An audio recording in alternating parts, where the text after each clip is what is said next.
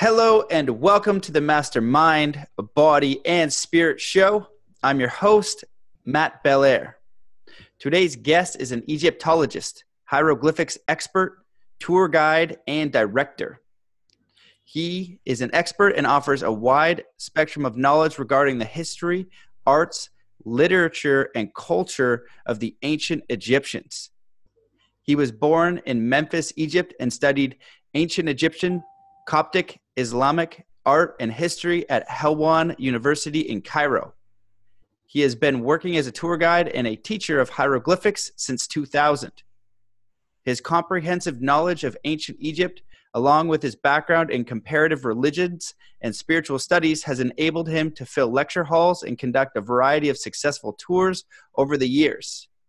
When he is not on tour, he frequently lectures on Egyptian mythology, its spiritual aspects in Egyptian art, and the ancient Egyptian concepts of gods and goddesses.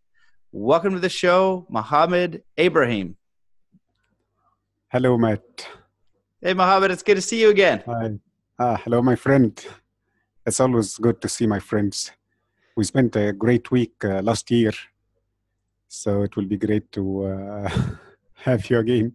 Yeah. I can't believe it's taken me this long to get you on the show. I should have done it right away, but it's cool because the Resonant Science Foundation, when we met last year in the academy with Nassim Haramein and everybody went to Egypt, you were one of the guides, and all of you guys were amazing. And I think you blew most of our minds. It was really an incredible experience. So I'm really excited to share your work because you're right into one of the deepest mysteries on the planet.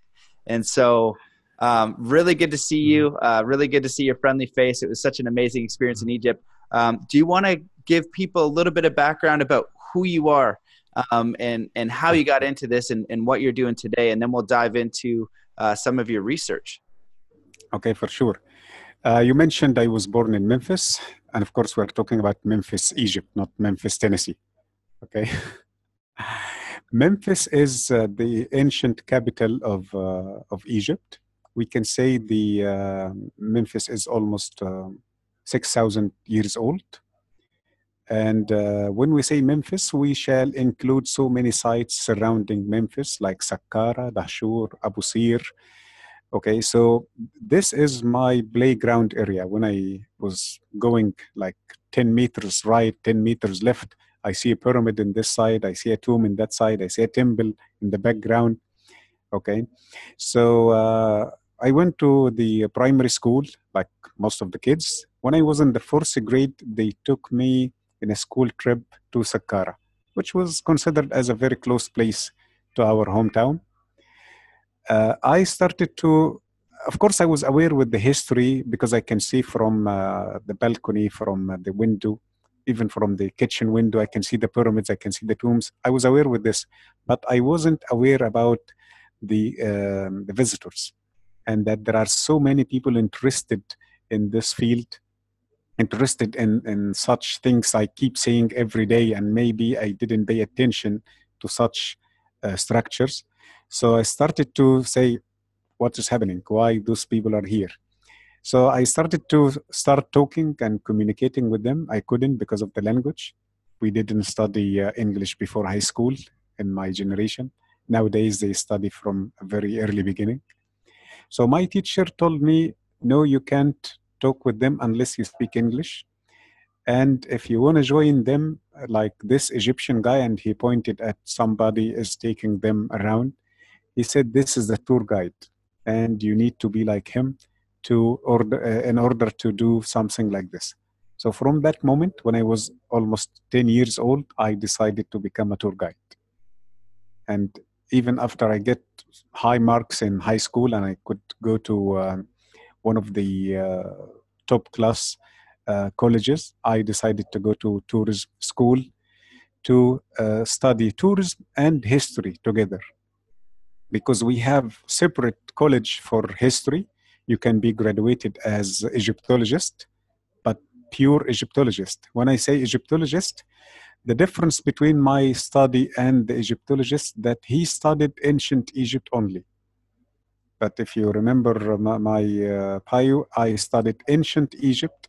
I studied Coptic Egypt, I studied Greek Egypt, I studied Roman Egypt, I studied Islamic Egypt. All these circles, or if I can call it the layers of Egypt from the ancient times till the modern times. And this maybe give me a great chance to start comparing between evidences, because I'm not seeing one layer only, I'm seeing all the layers. And I made the way around, the opposite. People start with the ancient Egyptian layer, and then they start adding above.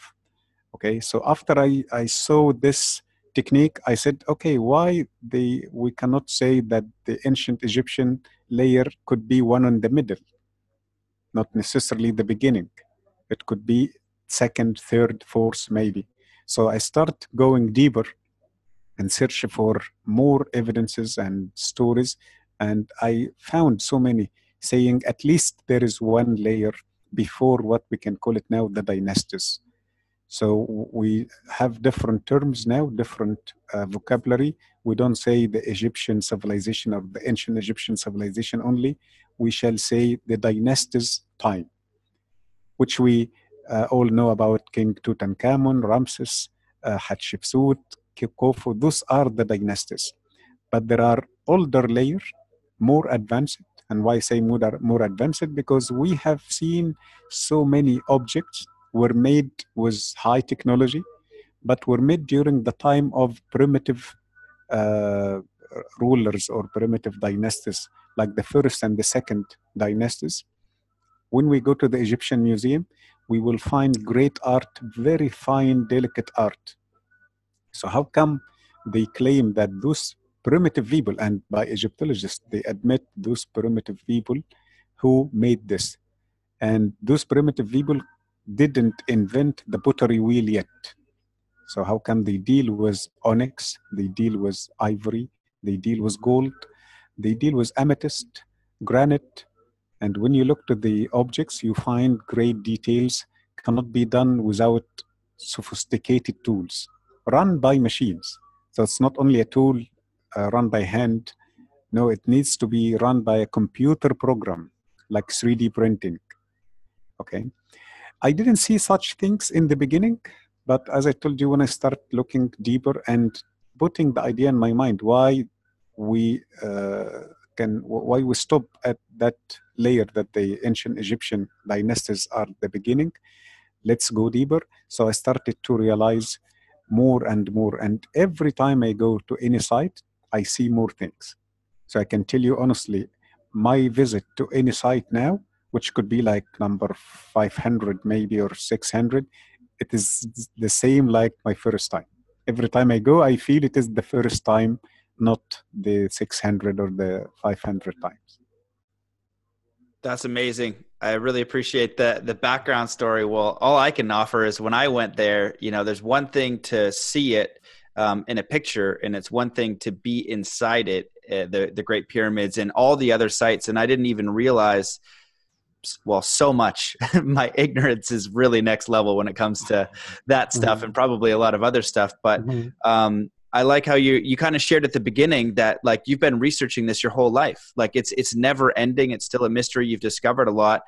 You're comparing a lot of notes, and you're also communicating with experts around the world who literally come to your home and discuss their findings, and you get to kind of, shop talk with them. So I think all of that's incredible. Exactly. Like as we said in October, I met Nassim Haramein and so many people in this group. And I met Robert Grant. And this man is amazing. And I met him again like 4 months ago. I didn't pay attention to his lecture at last October, but when we started to talk the second time about the numbers, and I found that there are great matching with the Egyptian civilization. So we may do something together in the near future. And also I met so many people in other tours, like I met Christopher Dunn, the American English engineer, and he's one of the brilliant people, talks about the lost technologies of ancient Egypt from a great perspective. And I met Robert Schoch, the American geologist, who also put great ideas and with evidences how we can date the pyramids, the Sphinx, according to geology. No more stories written on papyrus without solid evidence, or just talks or stories written in the Greek books also without evidence. But now we are using science to prove what we cannot find in books. Okay. So as you say, yes, I had great opportunity meeting such personalities. I can tell you honestly, I had so many ideas like this before, but to meet someone can prove what you are talking about with a scientific evidence, then you feel it's something like a great gift.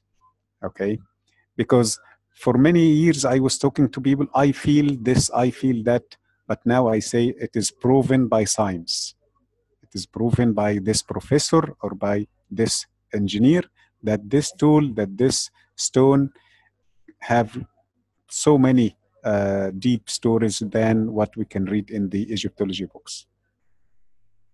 Right. Yeah. And is there a distinction between Egyptology and chematology? Because, Robert Schoch's works, that's one of the things I'm familiar. He dated the pyramids and the Sphinx to 10 to 12,000 years. And before that, they were saying a couple thousand or something like that. Like, wasn't even close, very different.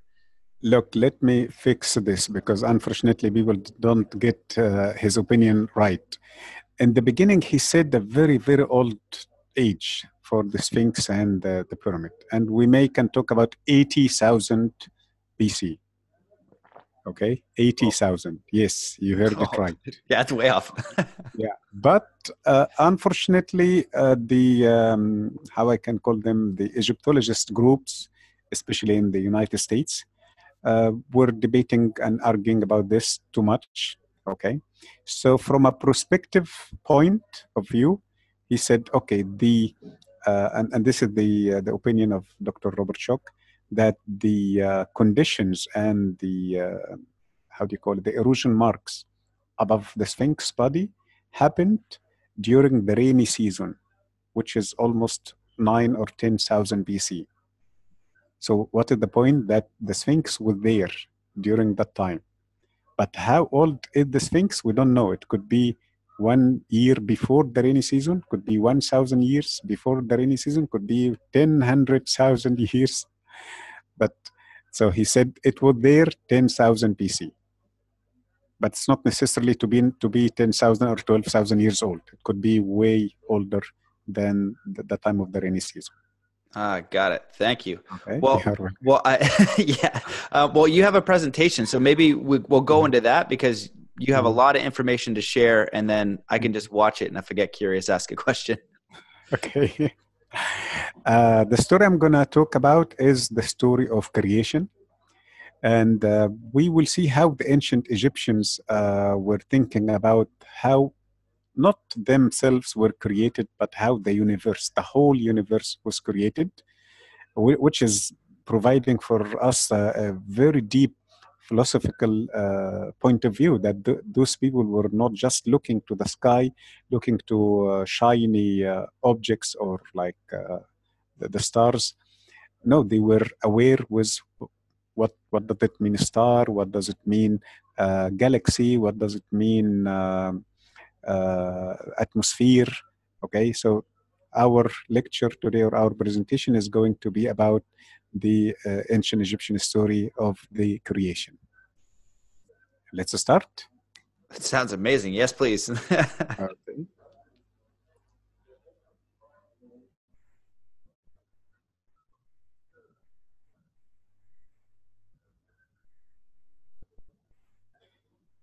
Okay, this is my logo, Guide of Egypt. Because I designed this logo to look like two pyramids, the one on the right side like step pyramid, the one on the left side like the true pyramid. So when we say Egypt, actually Egypt has many names, ancient names and modern names. Kemet is the ancient name. And to explain why I didn't write the vowels, like I pronounce the vowels, Kemet, Kemet, because we are not very sure about the vowels when we read the Egyptian language. We are very sure about the consonant. So K, I'm sure it is K, M, T, but could be Kemet or Comet or Kemat. This is what we are not very sure about. Okay, so we use our sense, and we normally try to go to letter E better than A or O. So Kemet, this is the ancient Egyptian name, which means the black land, but not necessarily black because of the black color. It is because of the soil. The mud used to come with the Nile every year with the flood. You know that the Nile is running through 9 African countries. It's a very long river. If we say the Nile without the branches and the Amazon without the branches, the Nile is the longest river in the world. But if we include the branches, it will be Amazon the longest. Okay, and also for people to have better idea about how or the significance of the Nile, it is the only major river in the whole world, runs from south to north. No other river is doing this. Okay, so imagine the Nile is carrying the silt, the soil from the African countries, volcanoes in Ethiopia, in Kenya, and it all comes to Egypt with great minerals. Some of the minerals are like absolutely rare, like iridium. It helps the brain power. So the Egyptian realized this kind of annual magic, and they called their land according to this great source of health, of power, of fruits, of course, and vegetables. So they call it Kemet. And now in foreign language, it is called Egypt. And by the way, in Arabic language, we have another name called Misr, M-I-S-R or M-E-S-R. So this is one of my stories that Egypt has multi names, has multi faces. When you visit Egypt, you will find that we are not one typical race. We are so many, even Asian faces. That's why I use, or I love this story that Egypt is the source. Egypt could be a true, real mother to the whole world. And all the nations once were together in Egypt. Could be bigger Egypt or the same Egypt, I'm not very sure. But for sure that all the humans, in my opinion, were once Egyptians. This is the problem, or this is the excuse Egyptologists wanted or made their, if I can call it, game against the Egyptian history. Neter, which means God. This is the word changed everything and stopped people from thinking a scientific way. It became a religious way. And when we talk religion, you will find so many people with, so many people against, and we will have the priest controlling everything. And if you say no, it means you are against the religion. So this is how they put the walls or the fence surrounding the Egyptian science, and they call it Egyptology. This is how they convince you that the word Neter means God, because there is an old man with a long beard next to this shape. But we explain that the word Neter, which changed to Greek language to Natura, became in English nature. So Neter is force of nature. So the wind is Neter, the sun is Neter, water is Neter, fire is Neter, any natural element is Neter, but it's not God. That is how the ancient Egyptians were thinking about the first time. Like, what was the first time? They were talking about Adam and Eve? No, they were talking beyond this. They were talking about the first time of the whole universe. They were not looking for answers how they were created, but they were looking for answers how the whole universe was created. So this is the word Seb Tibi, and some people they say Zeb Tibi with Z. Seb Tibi means the first time, or in another word, the creation or the beginning. Hey, Mohamed. Okay. Can you explain where, like, see how it's numbered and there's letters? Like, can you explain that a little bit? Okay, so of course we can see the symbol like this symbol. Okay, this is S. Okay, but to make sure that I'm not confused, and if anyone can read hieroglyphics, he will get the information easily. There is a code for every symbol. This is what we made as researchers. We put a code for every symbol. So with this code, I can be very sure that he is talking about S, not about any other shape. Because sometimes you can see a goose and a duck. You cannot know the difference from a distance, okay? So if I send you the goose, I will put the number, the code of the goose. So you will be sure that this is my intention. So the number here means the code. And it is a unique code for each symbol. And we all have the same coding way. So if I study in Egypt or in Brazil or in any place, we all have that kind of code. It is one, how do you call it, like the same code for all of us as hieroglyphic students. Like a universal code. Universal code, exactly. So this would be, really in-depth research for hieroglyphics, and that's how you're piecing the story together and then translating to Egyptian? Exactly. Got it. With the code, I can figure out the symbol. Okay? Yeah. So that's why I can say I will not make mistakes.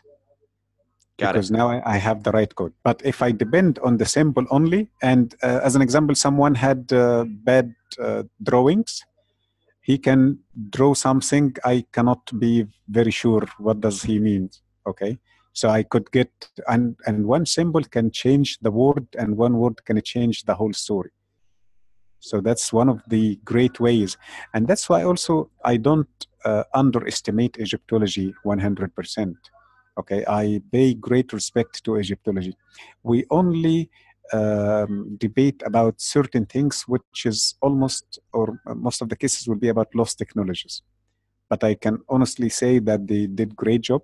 This is part of what they did, about giving precise work, precise line, how we can reach the fact, okay? But when we come to technology, we have great problem with each other. Okay. Awesome. Okay.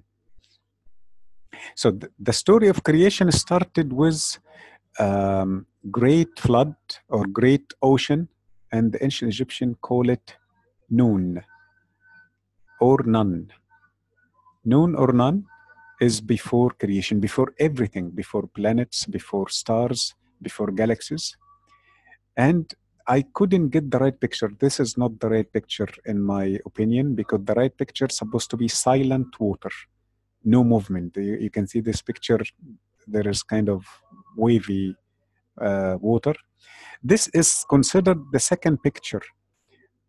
After this silent ocean, a kind of waves, some movement happened, and from the bottom of this ocean, we had this island, looks like a pyramid. And by the way, when you draw a pyramid in the future, you must add this rectangular base to it. The pyramid is not normal triangle. No, the pyramid must have this base under it, okay? When this island came to the surface, we had this nether atom. Some people, they say atom equivalent to Adam. I don't disagree or agree much, because here we are not talking about humans yet. We are talking about universal concept, okay?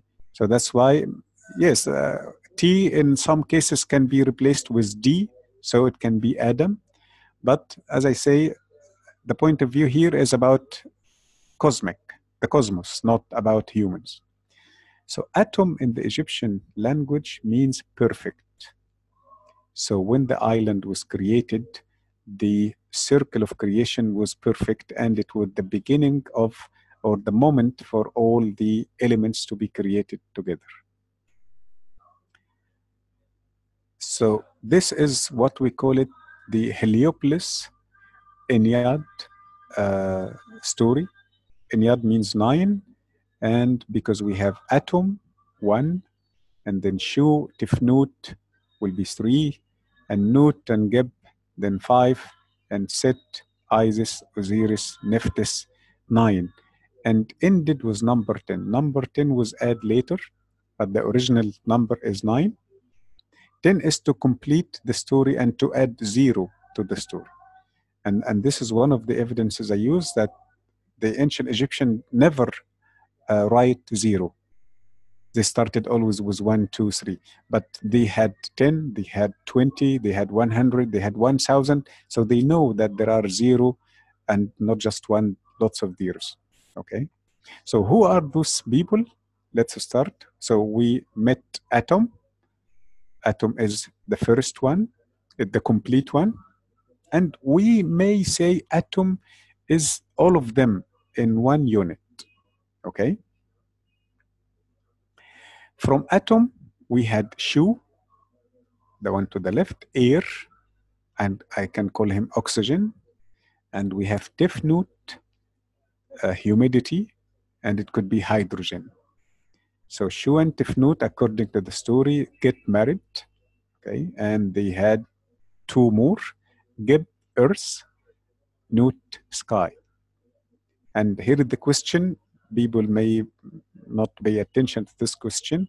How come we have a male, a masculine as earth? We always say Mother Earth.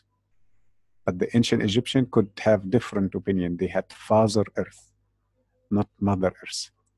But I can tell you it is not the same like we think. I think they were referring to certain energy of the planet.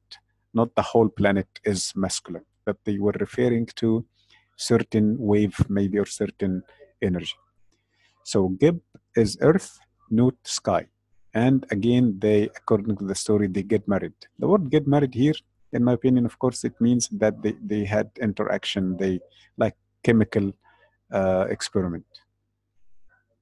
So they had 4 children, 2 girls and 2 boys. The first 2 were born, Isis and Set in the middle, and then Nephthys and Osir.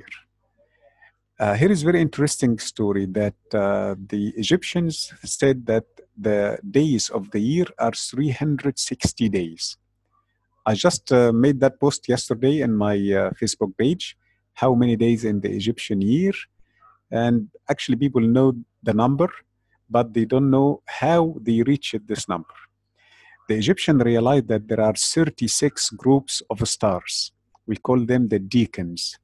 And they show up in the sky for 10 days. Each star, the circles or the cycles of the stars are 10 days. No star spend more than 10 days in the sky.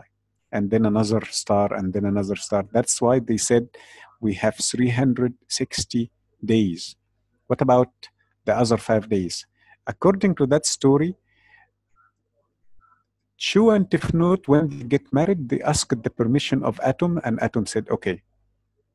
But when Geb and Nut get married, they didn't ask for the permission. So Atom was mad of them, and he told Nut, you are pregnant now, but the year is my year. You cannot have birth in any of my days. So what is the solution? She need 1 day to have the delivery. So Tos or Betah, I'm not sure. I think Betah, he created 5 magical days at the end of the year. So Nut had her delivery during those 5 magical days. So now we can understand how come the ancient Egyptian reached the number 365 days. But instead of 12 months like we do now, the ancient Egyptian had 13 months because the last month is the 5 days. Osiris, or as I call him, this is the ancient Egyptian way to say his name is Osir. Osir. And Isis is Set. And Set and Nephthys.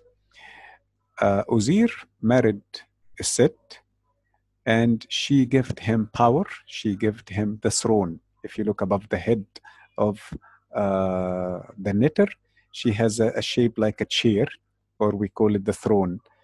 And that's why the ancient Egyptian, when they put one golden rule, how the throne will move to the new king through the mother. So if your father is the king, is not a good, or it's not something very strong. Your mother must be the queen. So if the king married the queen and then married another lady, commoner or even relative or a priestess, and had a boy from the second one, that boy has no right to become the king. The boy or the girl of the queen, from the queen. That's why I always say we can track the bloodline of the Egyptian females, the Egyptian queens, but not the kings. And isn't something strange when I tell you that to be a Jewish, your mother must be a Jewish, because they took the same concept from Egypt. Okay, so the female bloodline is the source. So Osir married Isis, and Set married Nephthys. It seemed that Set was not happy because Set later was considered as the god of evil. I disagree about this. He wasn't the devil or god of evil, but he was, we can call him as a troublemaker. He was the knitter of the desert, the knitter of the sandstorms. So the Egyptian, of course, didn't like this. Okay, so he was not so popular, but he wasn't bad. But he is just a different boy from the family, and he is not such polite or nice one. When he married Nephthys, if you look above her head, it's the shape of a gate. So as if he moved from this environment to another dimension, maybe, or another environment. That's why he wanted to marry Isis to get the throne, to get the base, but he didn't. Okay, that's why he was angry with the family for a long time. So when Isis and Osir get married, they delivered Horus. And Horus here is a great creation. It could be by the original ancient or the older ancient Egyptian, and could be by the modern ancient Egyptians, the dynasties, to start what we can call it the masculine rule. From the time of Horus, they started to squeeze the power of the feminine, and they started to show everything in a masculine shape. Okay, I'm not saying that there was once a feminine way. I am saying that they were equality between both of them in ancient Egypt. There was rules for, or how do you call it, certain functions and missions for the feminine and for the masculine. But during Horus time, everything became masculine. Horus, as we can see, is a falcon, originally a falcon. And the word Horus is Greek, is Hor without S. But any falcon is Horus? No. And this is one of the things I brought here to explain to people that it is not about feeling, it's not about seeing. You need to study so you can give a good interpretation to the story. Anyone will see this without any studies, he will say this is another Horus. And yes, okay, but this is not Horus, this is Ra. This is the sun disk. It takes the shape like Horus, but he is not Horus at all. This is Ra or Ray, as they call it, the sun god, or the knitter sun. The ram is Kunum, a very important knitter. When you are born, Kunum is creating a twin of you from mud or from clay. Okay, we call it Ka. That's why you as a human, you are 5 things. Okay, let's count together. The ancient Egyptian point of view of humans, that human is 5 things: name, someone has a name; a body, the name called Ren, Ren, the body called Get, and then has a spirit or soul called Ba, and then have Ka, which is not body, not spirit, in a middle level of body and spirit. It is not 100% physical thing, not 100% spiritual thing. Okay? So we can call it the etheric body or the physical spirit. I know it's not easy to understand, but this is the truth about the Ka. Okay? And the Akh. What is the Akh? When the spirit leaves the body during this time, it goes up to the sky. It continue as Ba, but when it goes very high outside the space, it change to a light, very strong light called Akh. And Akh means light. And that is why we have Akhenaton. That's the name of our famous king, Akhenaton, the light of Aton. Okay, so he was trying to express about himself that he is light. He is beyond the regular Egyptians or regular humans. Okay, so Khnum is the one who makes this strange creature called the Ka. Okay, we can consider the Ka sometimes as the consciousness, maybe as your awareness, your brain, maybe your wisdom. Some people they call the Ka the ghost. That's why when we see in the movies someone dies, his ghost, it will be the Ka. We are not very sure, but we are sure that the Ka is something connected. It doesn't have a separate consciousness, or it doesn't have separate choice. No, it is connected with the body. Here is Betah, a very, very important ancient Egyptian letter. The word Betah, if we change P to F, which common, like we have like the word phone, we write it PH. Okay, it's because of the ancient Egyptian language that P, and it can change to F easily. So if we say Pitah is Fattah in Arabic language, means the opener, the one who start everything. Okay, and we can see he is holding all the ancient Egyptian main tools: the jade pillar, the ankh, the was scepter. So he is the one got all the powers, and he gave it later to the knitters, and from the knitters to humans. Now we talk about very important part of the story, the Egyptian civilization. When we say ancient Egypt, are we talking about dynastic Egypt? What is dynastic Egypt? It is the time from 3000 BC to 300 BC, with all the names we know: Khufu, Khafre, Tutankhamun.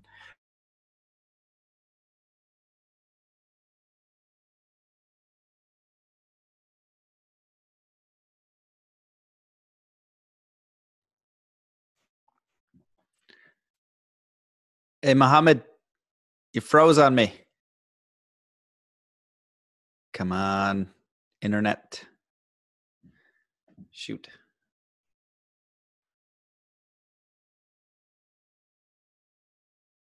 Hold on one sec. Hopefully he'll pop back in. I'll try to send him a note in the chat.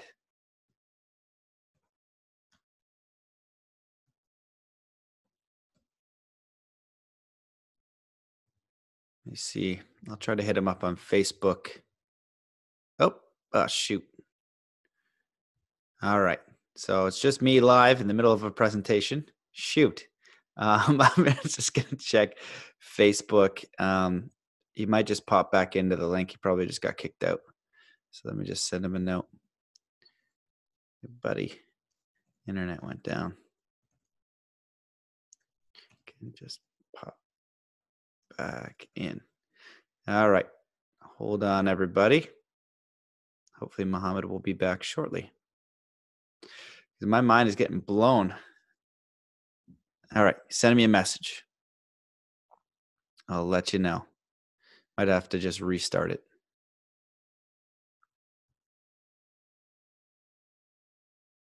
Waiting.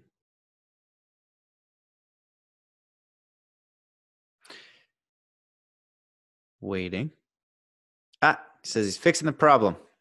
So, all of you guys watching this, I told him at the beginning to, go through the presentation and just ask me or tell me what we should talk about, because when I was in Egypt with the Resonance Science Foundation, it's so deep, that mystery and the engineering and the technology and the history and the hieroglyphs and everything is so deep. So we're really lucky to have someone like Mohamed sharing, because he's been in it his whole life. He's looked at all of the different angles, and he's open to new ideas, and also bridging the science and then also the spirituality of all those stories. So you have like mythology and things like that. So he bridges it very, very well, if you haven't noticed so far. And so hopefully this is going to be the first of many. So he says he's coming back in, and if he doesn't, I might just restart it. But we'll see. We'll see what happens. Otherwise, I'm just sitting here talking to myself. So maybe in the meantime, if you're watching this, you can figure out a question you want to ask him. So put any questions for Mohamed in the comments. We might get to them this time. I think he's going to just do his presentation, and we're going to do more. So I told him that I get people to put questions in the comments, and we can look at those after, because I know that there's a lot of common questions as well. And so maybe we'll do a Q&A with him another time as well. So hopefully this is the first of many times we'll see him.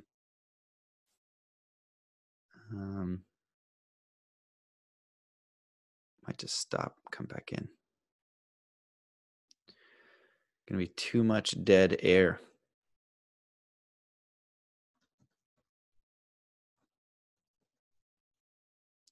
Okay, I'll stop this one and come back in. And stop.